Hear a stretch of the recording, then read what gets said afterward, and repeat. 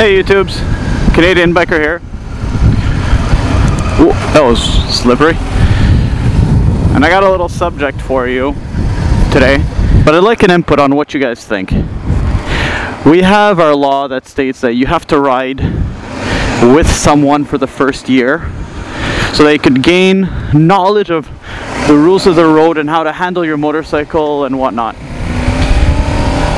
Pretty much the guy has to be on his own motorcycle, not able to talk to you, not able to give you any hints whatsoever, but you have to ride with this person. Now in my experience, I actually found a guy and went for a 3 or 4 hour ride with him.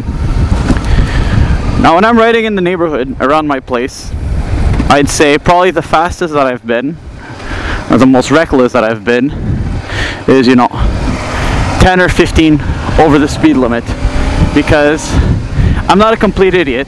I'm on a bike that can go very fast and I don't have the skill or expertise yet to be able to ride it really fast.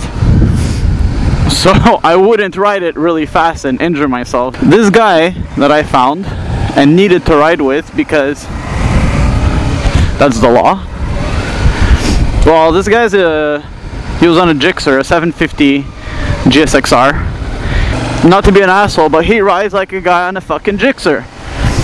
So we're on the highway and this guy is blasting speeds. He's going, close to 180, 190 kilometers an hour. So I guess that would be like 110 or 120 miles per hour, which is pretty dangerous.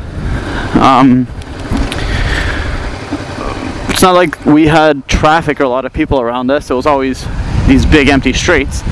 But it's just the idea that it was the first time I was ever riding on the highway, and just the brute impact of the wind was more than I was expecting.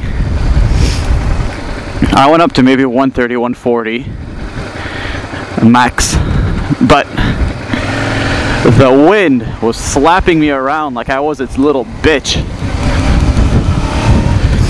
I'd never been in that situation, I guess, with the wind hitting me. It was inside my helmet, it was hurting my ears, it was just smacking me around like it wanted me to call it daddy or something. I don't even know what the fuck that means. But pretty much what I'm trying to say is I was going a bit too fast for comfort, and I find that a lot more dangerous than allowing me to ride alone by myself like I am doing now. Now they might say, okay, well at least now you're controlling yourself when you're riding because you don't have your proper license, so you don't want the cops to catch you and lose your license and whatever. And then I would say, well, that's stupid. That's like saying, well, we don't want you to have guns because if you have guns you're gonna kill each other. It makes no sense whatsoever.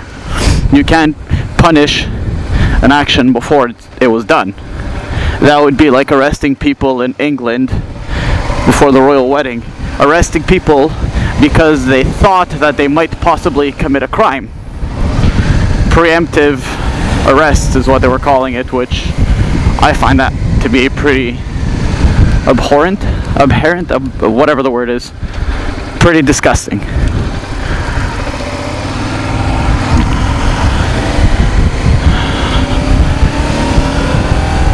So yeah, all that to say that I find that what I was doing riding with the guy on the Gixxer was a hell of a lot more dangerous for me, a hell of a lot more dangerous for the people around me than what I would be doing if I were riding by myself.